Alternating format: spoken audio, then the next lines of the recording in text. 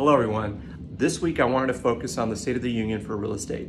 As we begin the new year for real estate, I wanted to provide an update on what we're seeing in the market.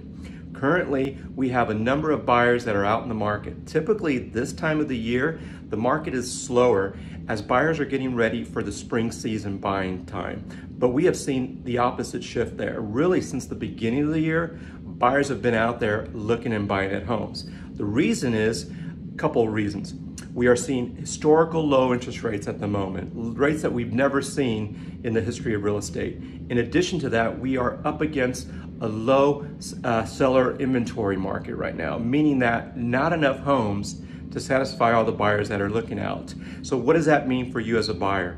It's important that if you're thinking about buying a home or buying a home this year and you're waiting for a few months, you're gonna be in a position now where you wanna be ready to buy that home. And what I mean by ready is making sure that you're pre-approved with your preferred lender, that you know what your budget is, you know what you really want to start looking at, and have a plan to get ready and go into the market.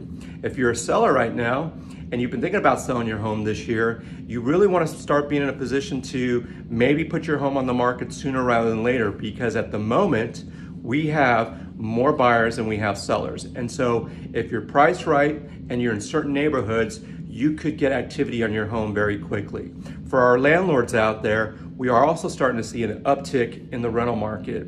Since the first of the year, we are starting to see more inquiries on rental. So that gives us some indication that the rental market is going to start also to increase like we're seeing with the buyers and sellers.